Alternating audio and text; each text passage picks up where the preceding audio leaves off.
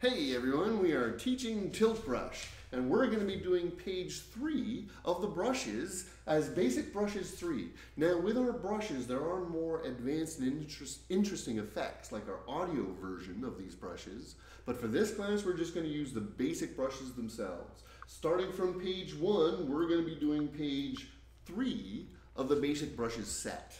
Now again, we're going to be using advanced mode versus beginner's mode, but we are just sticking with the basic way these brushes are going to work. So starting at the very top, coarse bristles. This one is greatly affected by the size of your brush. So I'm going to go nice and big. I'm also going to go for a nice medium color here. Coarse bristles gives you actual brush strokes that you can see as you're painting. So it does try to give you this texture. You can also use it for things like grass textures, growing up all along the bottom of the screen here.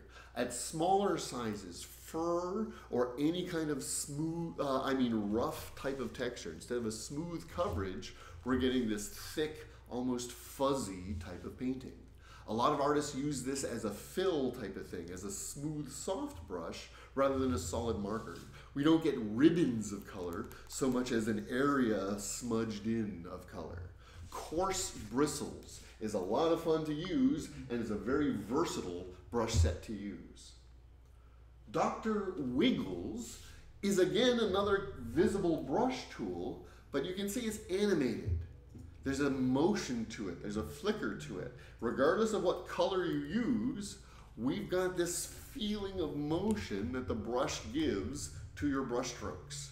This is Dr. Wiggles, brush number 2 of the third set of brushes. Dr. Wiggles.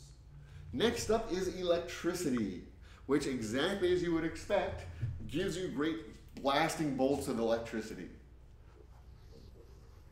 Now the size of the brush does affect the size of the bolt, so I'm going to make everything small, go for a large brush, and do a large lightning bolt. I'm now going to go back to normal size. And we've got this gigantic lightning bolt standing next to me here. I'm now going to go very small and make my brush very small and do some small lightning. So when I go back to normal size, I've got both very large, you can even barely see the tiny one in here. There he is. Very small lightning. It is directly affected by your color and the brightness value, darkness value of the colors you use. So you can get a lot of variation using the electricity paintbrush. Electricity. Streamers. I'm going to make this very big so you can see the streamers. Because if you make it very small, those streamers themselves get smaller and smaller and smaller until you can barely see these little streamers that we're doing. Streamers brush. Again, the color affects the tails. Brightness, if I go for a very pale blue, you can see they're nearly white as opposed to the dark blue version where the tails are a visible blue. Streamers, brush number 4 on page number 3. Hypercolor. This one actually is a variable sort of iridescent. It'll actually change as we sit here and watch it. Again, brush size just affects the size of the brush you're painting with, but you can see how it cycles through a series of color. That's a brush called Hypercolor. There we go. Hypercolor little peace symbol is the one we're playing with. Let's clear this out and look at the next brush. Bubbles. We love bubbles. Bubbles are fun. Now you'll notice bubbles have a lot of motion. They don't go anywhere. They just sort of warble around. And again, I could go for a large scale, large brush,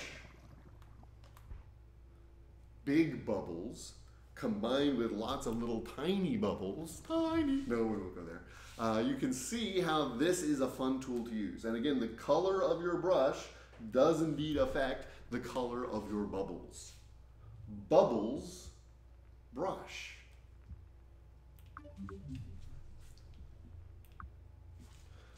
Second, moving right along, is the Neon Pulse tool.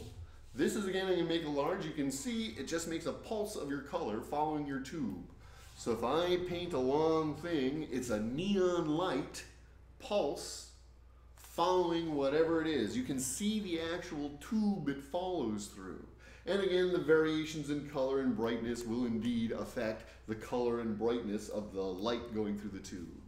Whether it's a pale pink or a dark red, the neon pulse. We'll be playing with other variations using the audios and things, but that's the basic version of our neon pulse tool. Sal Vinyl. Cell as in cell shading, a very common thing that originally was for cell painted cartoons, but is now a type of 3D effect. So as I paint this, you can see how it's got this sort of black outline. So it's supposed to simulate a cartoon type of thing. So if I wrote this, oops, let's get rid of that piece. There we go.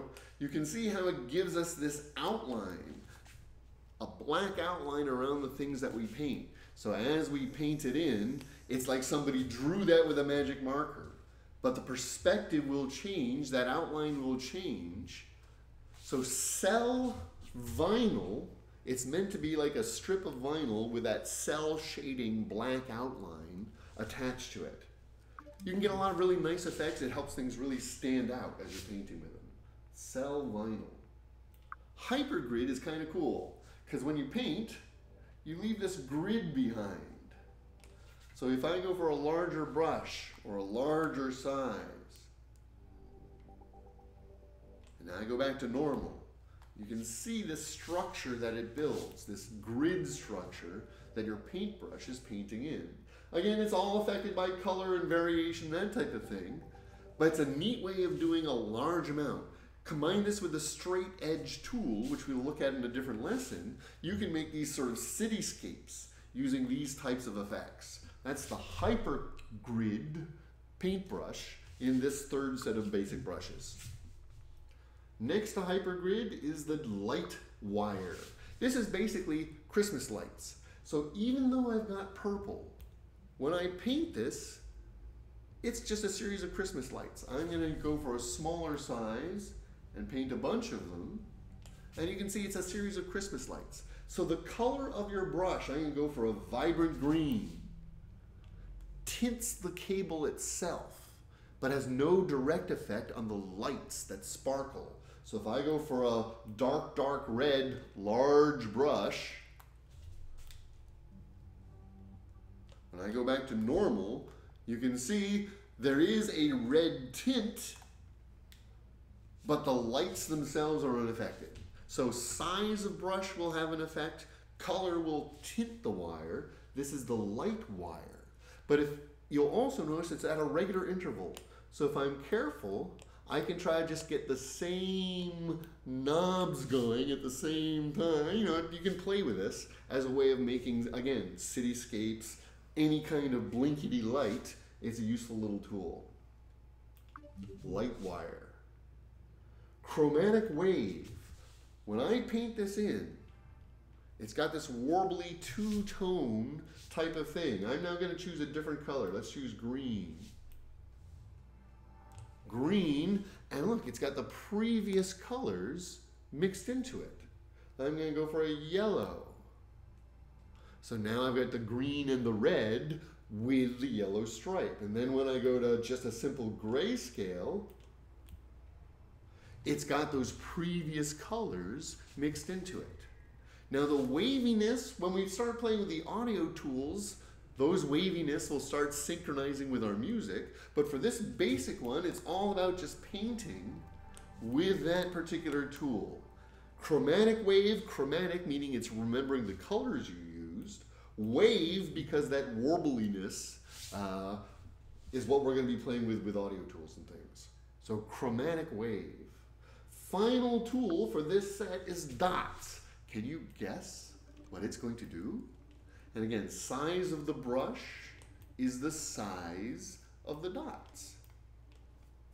Now you make everything very small and go for very small dots. And then I'm going to go very big with very big dots. So when I go back to normal size, you can see the variation in the dots that we can create here. Combination of this, the light wire, and the hypergrid, you can really make some cool futuristic cities, that type of thing. And some of the other lessons we'll be playing with those. Do that combined with environments and light sourcing, and you can make just about any type of creation you want. So this was the third page of brushes. It's all about more creativity, more variation on the types of things you can show. So I'm going to switch back to some green electricity here, and we're going to sign off for today. Thank you for joining us on Teaching Tilt Brush. We're going to be continuing the series each week on Sundays, so feel free to join us live. Otherwise, feel free to give us messages in the comments and things, and we'll try to get you the answers and the types of things you need to do. Thank you for joining us. See you next time.